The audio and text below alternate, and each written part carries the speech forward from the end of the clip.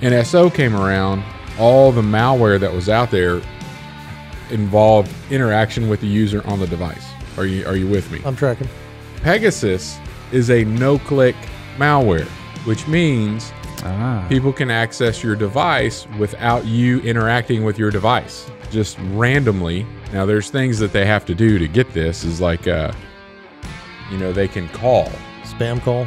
Yeah, phone call, a call through Messenger or any of the apps that you have, like a WhatsApp call. Text message?